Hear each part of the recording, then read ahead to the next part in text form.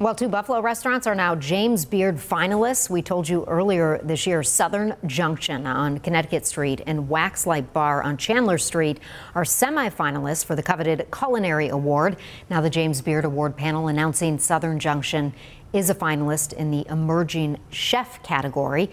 Waxlight recognized in the Outstanding Wine and Other Beverages category.